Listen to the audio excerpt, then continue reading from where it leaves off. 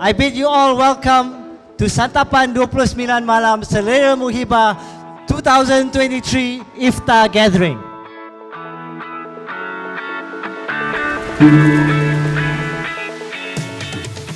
As Malaysia observes the month of Ramadan, it's time to reflect, give thanks for all we have. That's why we reach out to Rumah Perlindungan Syafiah, Pusat Jagaan Amma Asjura and Pertubahan Kebajikan Ehsan A. Syakor.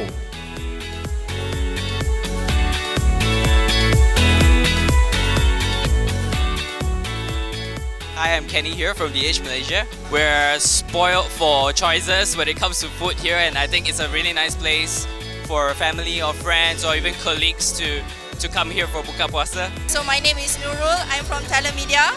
And I'm Anis, and also from Telemedia. I feel like the food here is very nice, got a lot of choices. And you can choose from so many things, that you can eat so many things. So it's definitely a go-to place if you want to go for a buffet. I'm Kadison from Selangor FC.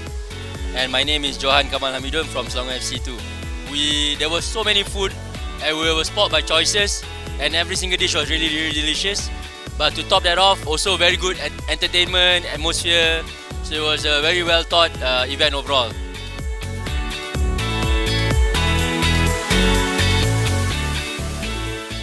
Oh wow, the satay is actually surprisingly good, and also the lamb, the grilled lamb that I can see a lot of people are queuing up for, and also the appam balik.